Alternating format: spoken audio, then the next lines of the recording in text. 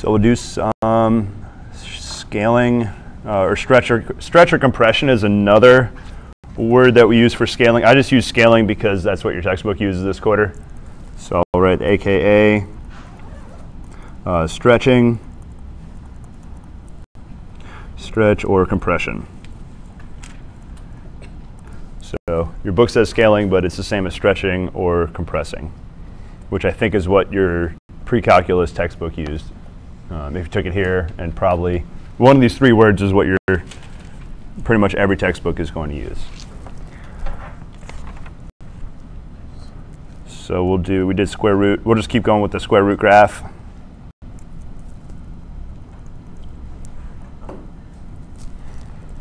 So we'll graph g of x equals 4 square root x.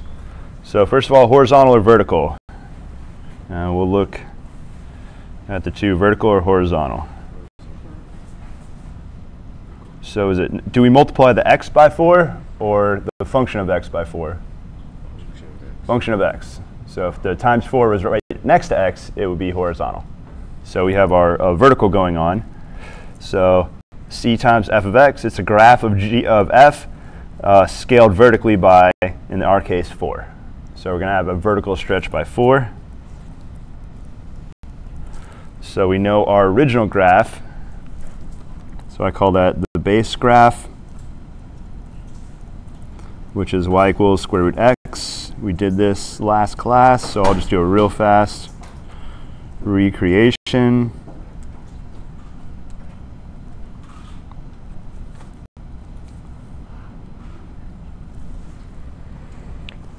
All right, so we want to stretch it by 4.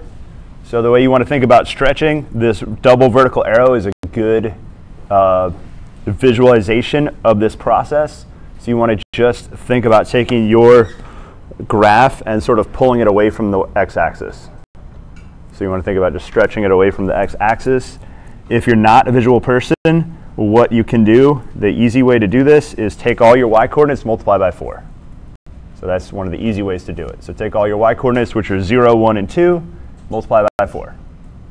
So that math is pretty easy to do. That'll be 0, 4, and 8. So it's going to get a whole lot taller. 0, 4, 8. You don't need to label all the ones we're not going to use. Just label the 0, 4, and 8. And your x-coordinates stay the same, so we still need 1 through 4.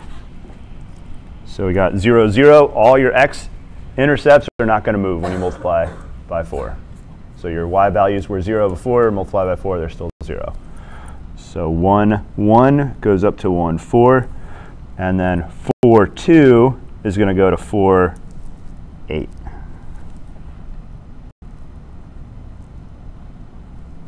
So we get this very stretched out version of our original graph. So any vertical stretch questions?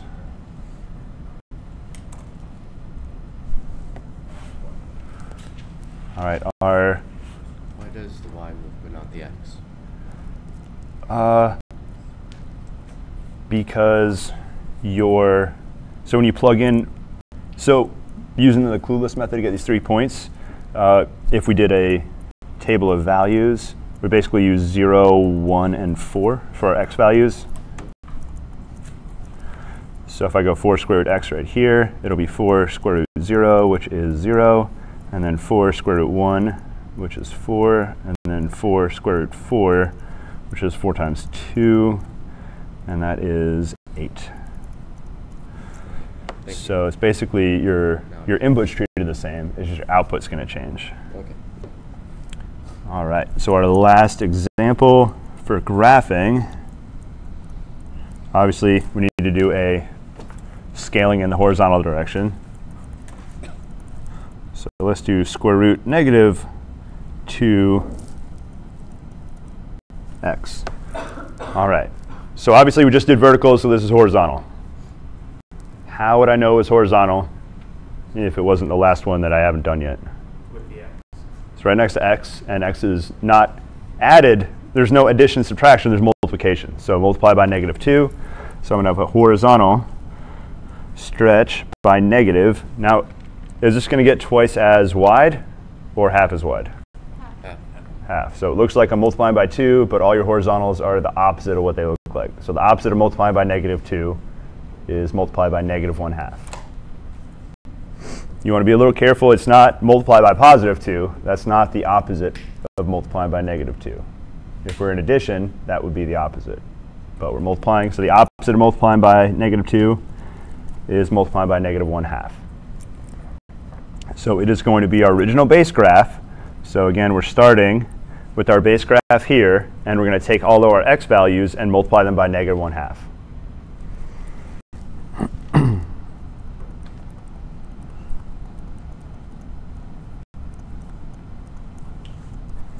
And I like to write, if I know I'm multiplying, a lot of times it's convenient to write negative 1/2 in parentheses just so your brain's thinking about multiplication instead of subtracting 1/2. All right, so our x values are 0, 1, and 4. And all I'm going to do is multiply them by negative 1/2. So 0 times negative 1/2 is still 0. 1 times negative 1/2 is minus 1/2. So there's minus 1/2 minus 1. Now 4 times negative 1/2. So that's negative 1. And there will be negative 2. So it's a little bit tricky because we have fractions and whole numbers. So I try to make all my whole numbers. Those marks are going to be bold, and then my little fraction marks are the little small dash lines. So we got negative 1/2. I could try to squeeze in a negative 1 right there, and I'm not going to label negative 3/2, and we got negative 2. Y values stay the same, so we got 1 and 2 still. So we got 0, 0, negative 1/2, 1, negative 2, 2. And then do your best to draw that curve. And there's our final graph right there.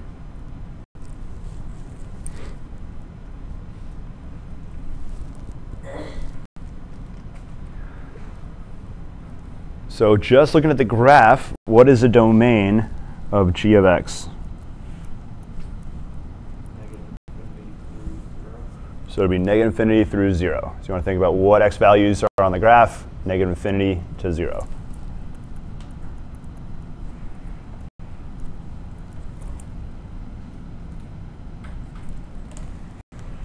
So could I get the domain without looking at the graph? If I didn't know what the graph looked like and didn't want to make it, can I get the domain right off the original g of x equals negative square root negative 2x? Yes. So we did this in pre-calculus a lot. So if I wanted to figure out the domain without the graph, so if I want to just compute the domain directly,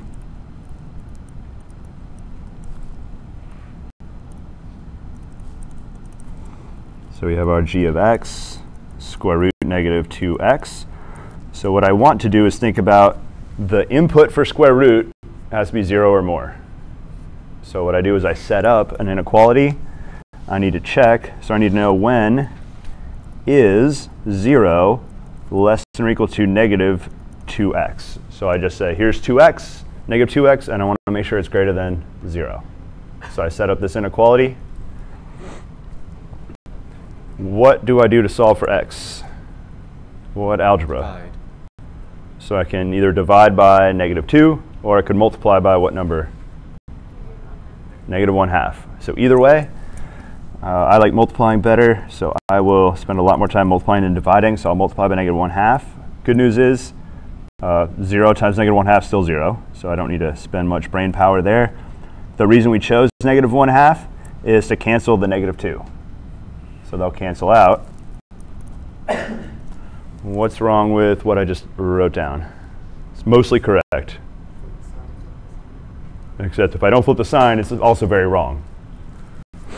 So I multiply by negative. Same thing, if you divide by negative, you're also going to need to turn the sign around. So I had to reverse the sign. So I had to reverse the inequality. Since I multiplied, so when multiplying by negative.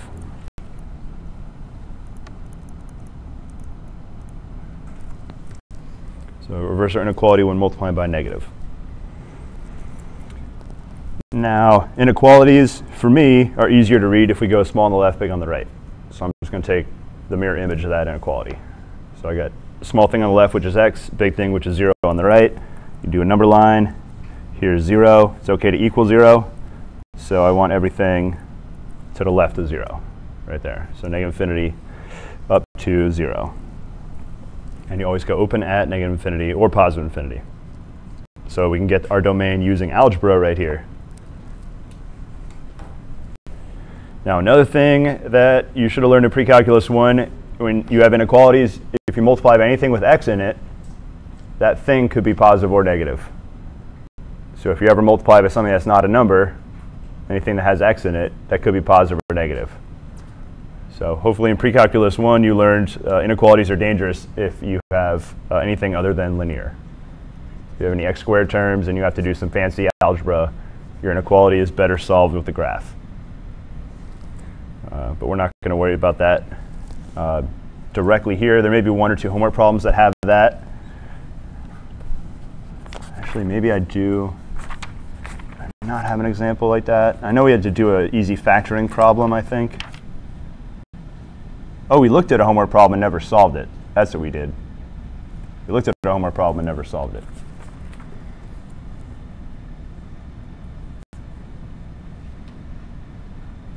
So we'll do a more serious domain question before we get into trig, which is the next section. So when does graphing get more difficult? What we just did wasn't terribly difficult. None of you looked too troubled or confused. It's not because graphing is easy. What is difficult about all these transformations when we graph? When they're all together and you have 3 or 4 transformations and you have to do them in the right order. So generally we're going to shift before we scale, or stretch before you shift. So I'm not going to spend the 2 days that we would need to go through all of graphing. But when you have 2 of them, 2 or more transformations, it becomes more difficult because you have to do them in the right order and in the right form. So let's run over to WebWork, get a problem. You shift. Yeah, that also depends on if it's factored or not. So there's a lot of nuance in there about graphing. That takes quite a while to go through, and that's a really pre-calculus 1 exercise we're not going to do right now. So I'm going to do WebWork.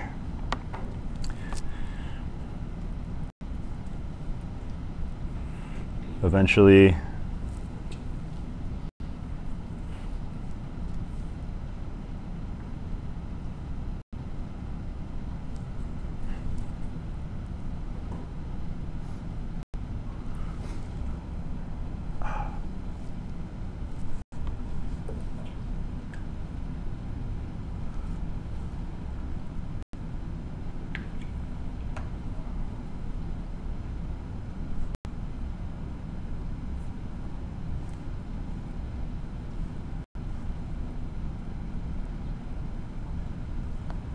all right, so all of you know the password for Obama, so you can help him improve his grade if you're bored, or if you don't like the version of the problem that you're looking at. I think his grade's like 1%, maybe 2% at this point. It's pretty bad.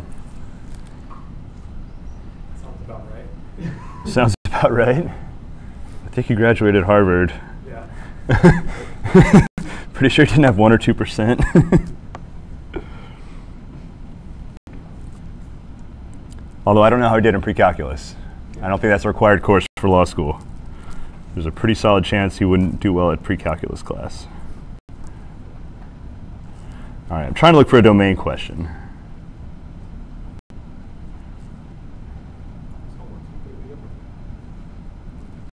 This is 1.2. Are the domain questions in 1.1? Ah, that's why I'm not finding anything I want.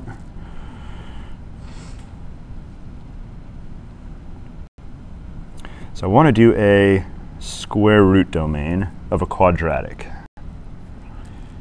All right, so I think we looked at this one right here. And to do this, you just want to make sure you're not divided by 0.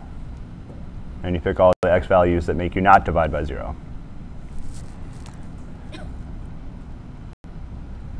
Same thing here. OK, so this one should be pretty good. So we got the 4th root of x squared minus 6x. So let's run back to our notes.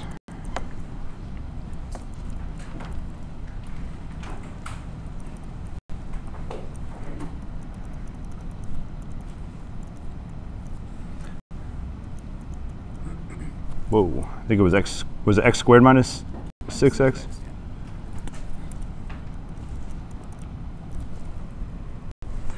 So this is not square root. However, it's similar because it's an even root. So every even root has to be 0 or more. If it was a 3rd root or a 5th root, negatives are OK. But all the even roots have the same domain as if they were just a square root. So I want to know when is 0 greater than or equal to everything I underlined.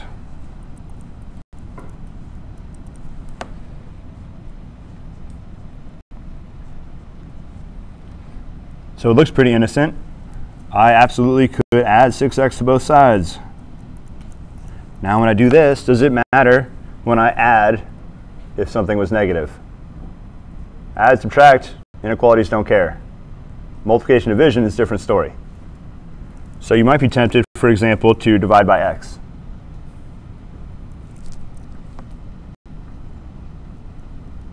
What did I assume if I divide everything by x?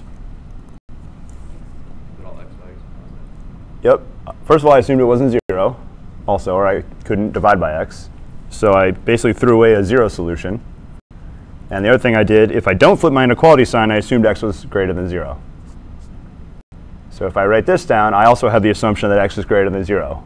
What happens if, and x is greater than 0. Could x be less than 0? Sure. So I have another thing to worry about. So I have to go or. So if x was negative and I divided, I would have to flip my inequality sign and keep track of x now being negative.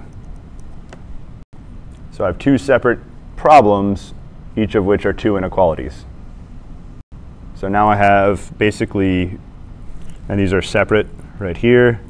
So I have one solution down here and another solution over here, which I can keep going. All right, x is greater than or equal to 0. So here's 0. X is going to be in this interval.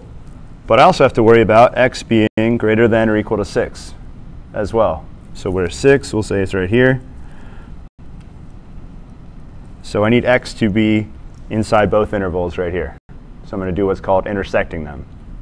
So I want to know what's in common to both of these. What interval is the intersection of these two? So I want to know what is in common to both of these I just drew. Everything greater than 6. Yeah, 6 and more. So we go 6 to infinity. Is it OK to include the number 6? Is 6 the number 6 in both intervals? Yep. So I go 6 to infinity right there. All right, other side. So that was our first solution right there. Our second part, we're going to need to, I like to write my inequalities with little on the left, big on the right. X less than or equal to 6. So here is 6. I am less than or equal to 6. So we're going to the left side of 6. And then x is less than or equal to 0. So there's 0 right there. So I want to know what is the intersection, or what is in common to both of these intervals right here. So we're going to negative infinity. So it goes negative infinity. What do I stop at? So I want to go to 0. And 0 is inside both of these. So I'm going to include right there. So if I put these together, I could say x is in 6 comma infinity, or x is in negative infinity, comma 0. So just putting them both together, I know it's either in the first interval or the second interval. So what math symbol can I use instead of the word or? Union.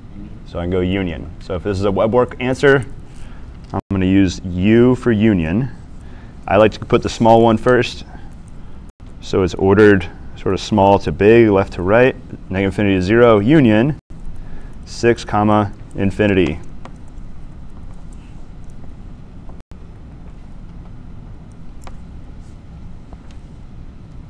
Is that the best way to do that? Nope, that's the worst way to do that. So quadratic is relatively easy compared to cubic or fourth degree inequality. So if I had a higher degree inequality, this step right here, I would probably have to divide by a lot more than just one term. I'd probably have to divide out a few times. And then I would have, it would be horrible. And I don't want to go through that right now. It would probably take 30 minutes to solve a degree 3. Maybe 10 minutes if I didn't talk and went quickly. You have to factor the polynomial and then very carefully figure out when x is positive and negative and all that fun stuff. All right, so this is all correct, but in my opinion, bad, and it's only really going to work for degree 2. As soon as you go up higher degrees, this is going to break down and be almost impossible. So this is a valid but bad solution. Oh, I should have a question mark to make that a complete sentence. So I'm going to cross this out. It's not wrong, but it is bad.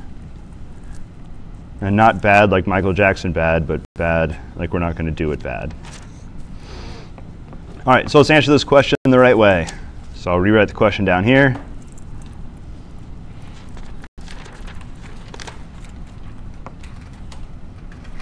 It was x squared minus 6x. So what we're going to do, we're going to let, our original function was f, so I'll just give this the name g of x. What we're going to do is we're going to graph g of x, then figure out,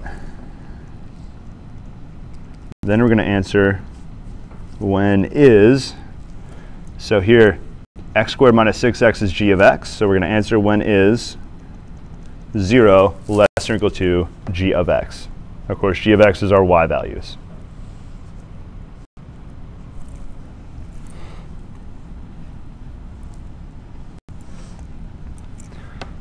So how do we graph quadratics?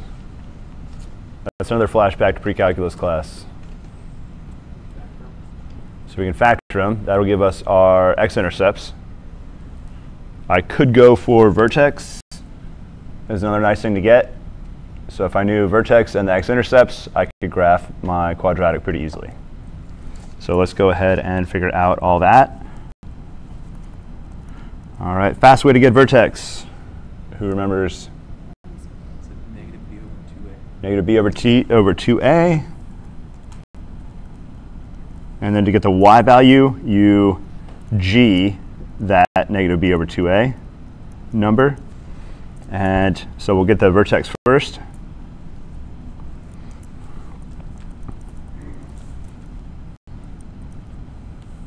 So I'll write as 1x squared minus 6x plus 0. I'm writing the plus 0 because I can see a, b, and c when I write it out like this. So I want to write a is 1, b is negative 6. I'm not going to actually use c, but c is 0 in our case right here.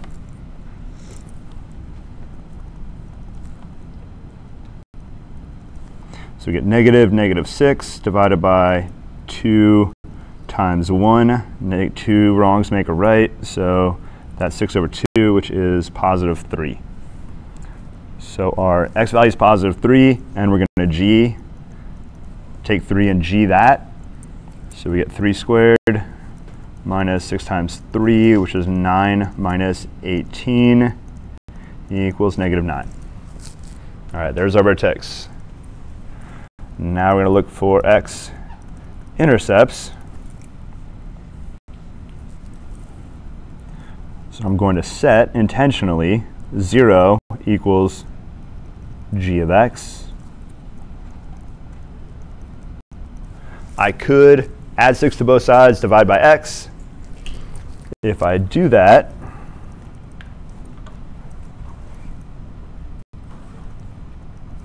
when I divide by x, do I have to worry about it being negative and changing my equation? Does it matter if x was -5 when I do this? There is one x value I have to worry about. 0. -6 would still be OK. So what I'm saying is I don't have to worry about the equality sign changing by multiplying or dividing by negative. So you can divide by terms on an equation, not worrying about if things are going to flip around. Unfortunately, what I just did was throw away a solution. So x equals 6, yes, that works. What solution did I throw away? X equals 0. So there's x equals 0 solution.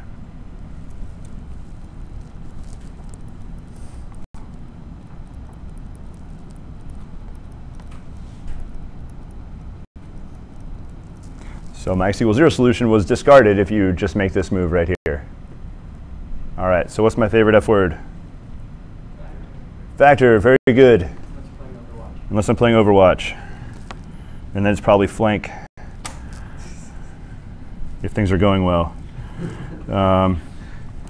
All right, solution. So what should I do instead? I should factor. So I'm going to cross this out, not because it's wrong, but again, because it is bad math. All right, very easy factoring on this one. I don't have to do any fancy complete the square or thinking about what two numbers add up to this and multiply to that. That would be a regular quadratic. I have to figure out all that stuff. Is it -2, +3, all that, those fun things. What do I do to factor this? Very easy. Take out next. They both got next. So this one's super easy. All right. Now, really fancy theorem or property, zero product property. Two things multiply make 0. There's only one way to do that, and it's if one of the two are 0. So we got our zero product property.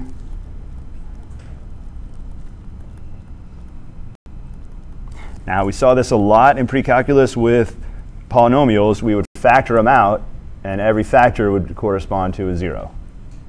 So that just uses the zero product property. A bunch of things multiply to make 0. Individually, they could all be 0. So we got x equals 0, or x minus 6 equals 0. So x equals 0 or 6. There we go. We didn't throw away a solution. And we got our x-intercepts right there. So these are also x-intercepts. So now we can graph. And we'll just graph right here by our x-intercepts. 0, 6. Turns out I don't actually need to know specifically where our vertex is. The only thing that matters is a happy or sad parabola.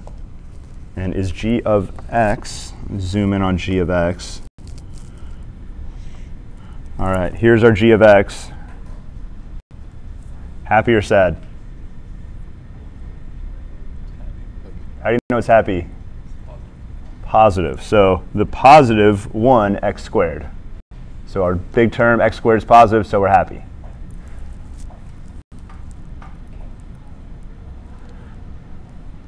So we have a happy parabola.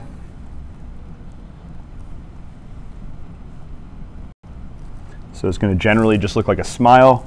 Our specific smile is going to cut through these 2 points and look something like this. Why am I allowed to be imprecise? There was something I was very precise about. Those are the x-intercepts. So I want to know the only thing I need, the only property on this graph that I need is to figure out somewhere when is g of x above the x-axis.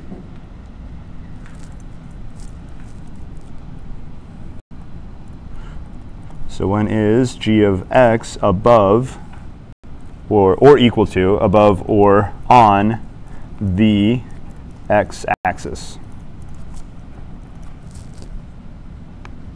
The same solution we got earlier? It will be. It better be, or else we made a mistake somewhere. So we're going to use I call these the horns of the graph right here. So I want the parts above the x-axis. So I want these two pieces. I do not want the actual smile part. I just want the two pieces sticking out. So I want everything that's above the x-axis. Now how do we answer this question? We need to say what x values do we use right here. So the x values are -infinity, comma, 0, and we're going to include 0. It's okay to be on the x-axis. And then the other one is 6 to positive infinity. So we go union 6 to infinity. And that is our final answer. So vertex is useful for certain things. We didn't actually need it for our purposes here on this problem. If we write out the, so we got 3, -9 was our vertex. If I go over here and label it, there's 3. Obviously, our y scale is not correct. It doesn't look like -9. If I wanted to make a more accurate graph, it probably would have looked something more like that right there, a lot steeper. However, to answer this question, that's not relevant.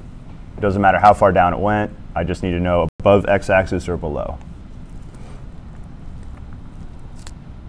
So unfortunately, we don't have time to go through all the details of graphing, but that's all pre-calculus 1 stuff right there. So any domain questions you have? Overall, there's 2 things to worry about. Don't divide by 0. So do not divide by 0. And the second one was no square roots of negatives.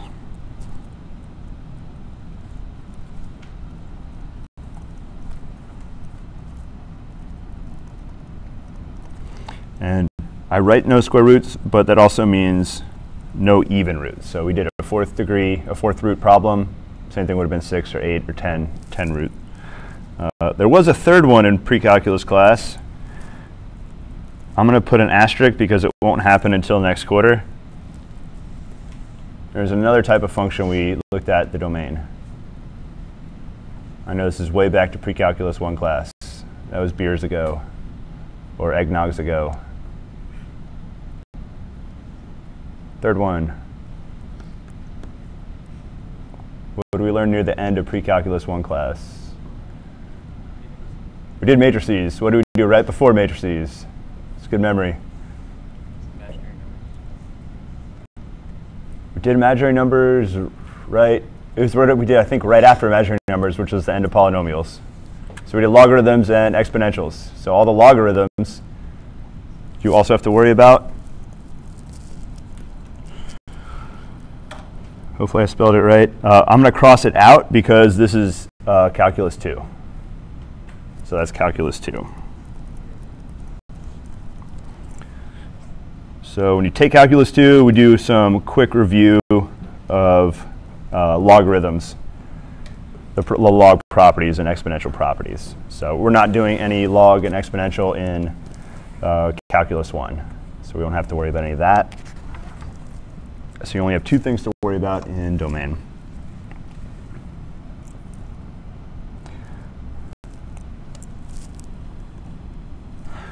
That also means we're going to skip 1.4 in our review, which is logs and exponentials. So we're going to do our trig 1.3 review, and then we'll be on to calculus in chapter 2. So 1.3 is trig functions.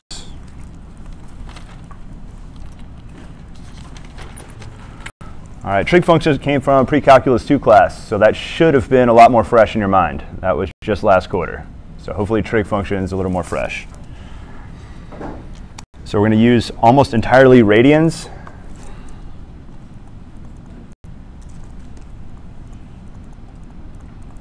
And probably the most important property of radians you need, 1 rotation counterclockwise.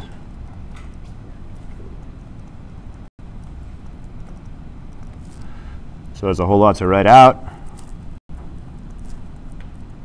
So we'll summarize all that. 1 rot CCW equals how many radians? 2 pi. So hopefully that was fresh in your mind. 2 pi radians, how many degrees? 360. So that is probably the most important thing to remember. There's another probably 100 things you have to remember too, but this is probably the most important thing at the very beginning to know. All right, that is one rotation. Another good one to memorize, regular pi, just cut that in half. Regular pi is 180, which would be a half rotation. So we'll do an arc length real quick. Well, we're talking about degrees and radians, so we'll do radian. So I could solve for, if I divide by pi on both sides, 1 radian equals, I'm going to divide by pi, 180 degrees over pi. And if I do the opposite, which is divide by 180 degrees, or divide by 180, pi radians divided by 180 equals 1 degree.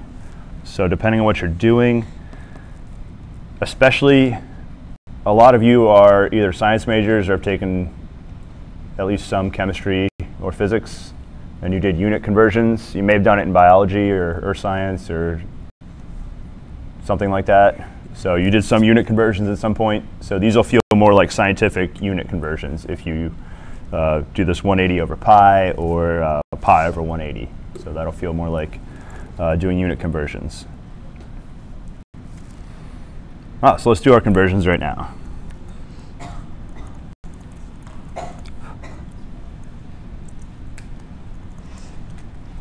So we'll convert 120 degrees.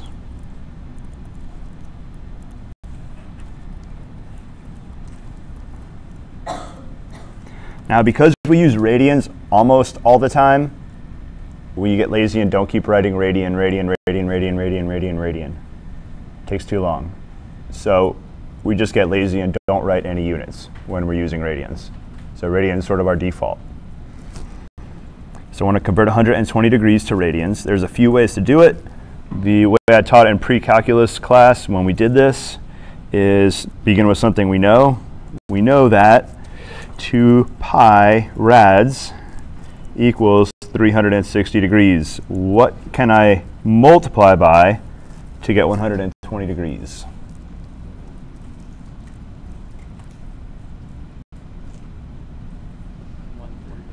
One third, or you could divide by 3 if you're a divider. So I'm a multiplier, not a divider. So I'm going to multiply by 1/3. Remember, algebra is like communism. Everybody gets the same thing. So both sides are going to get multiplied by 1/3. So we got 2 pi over 3 equals 120 degrees. I'm going to be lazy and not write 2 pi rads. So we just know that it's in radians. Almost all the time when you have a pi, you're dealing with radians. So probably more than 99% of the time, if you see pi, you're working in radians. So there's our 2 pi over 3. Now, if you're a science person and you really want to go unit conversion, so if we go the science way, I can multiply 120. Let's actually be careful with our units somewhere.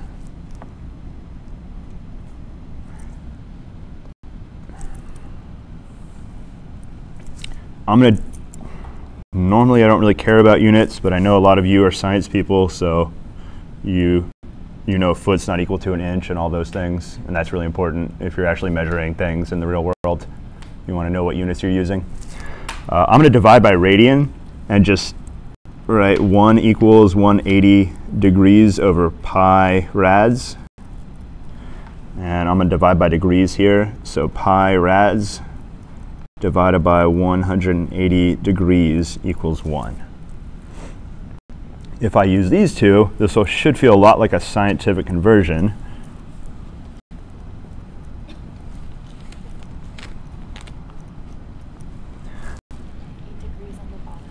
I should have degrees on the bottom, but it's okay to do this. What is going to be, well, I don't really want to multiply 120 by 180. But what is, aside from an ugly number, what are my units going to be? Degrees over radians. They're almost going to be degrees over radians. Degrees squared.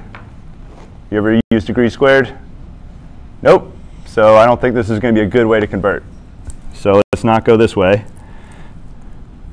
So let's go the opposite. I want to not have degrees. So we're going to go 180 degrees on the bottom and pi rads on the top. And now 120 over 180, let's pretend that I knew that was 2/3 pi rads.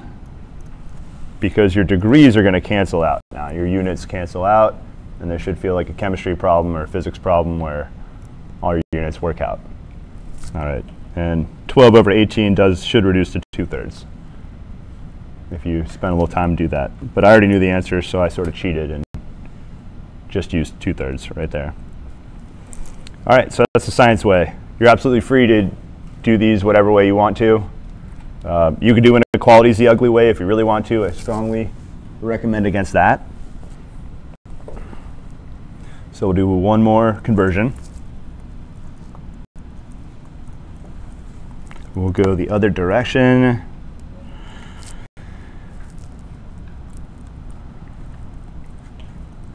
And we'll do negative 5 pi over 4 rads 2 degrees.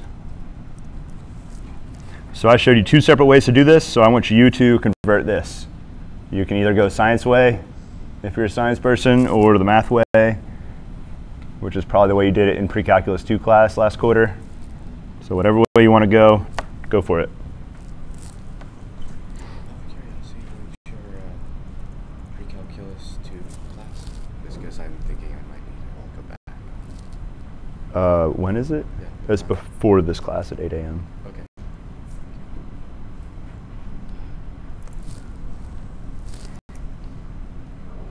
You won't need a huge amount of trigonometry for Calc 1. But You will need it in Calc 2. yeah.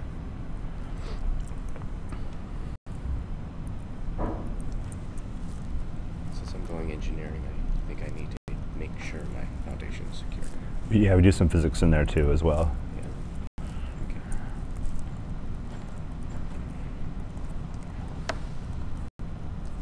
I'm just wondering how much this is going to screw me up.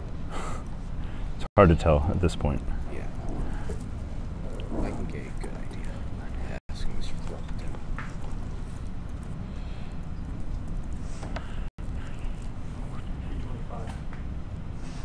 225? Negative. Oh, yeah.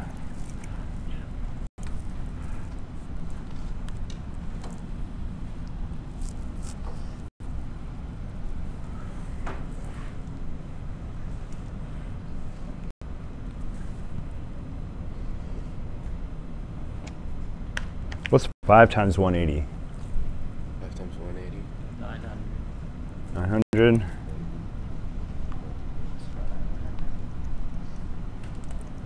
that'd be 4. Not 5. That would be 5. I say 180. 1,000. Okay. All right, so you can go either way. You can divide by 4 first and then multiply by 5 second, or you could multiply by 5 first, divide by 4 second. You can choose. I recommend go the easy way. So probably divide first when your number's not so bad. As long as you're divisible by 4, it should work. All right, so we go negative 225 degrees. So we don't use calculators in here. So you're going to have to multiply, add, subtract by hand. I try not to make numbers much worse than what you see on the screen right here. It's probably as bad as it'll get. So you're not going to have to multiply. If you start multiplying and you're in the, especially get to the thousands, or you're doing with crazy denominators on a quiz or a midterm, something probably went wrong. Your homeworks are a different story. The numbers on your homeworks are sort of made up, so they can be kind of bad. So homeworks can have some ugly numbers, but generally your quiz and midterms won't have numbers that are that bad.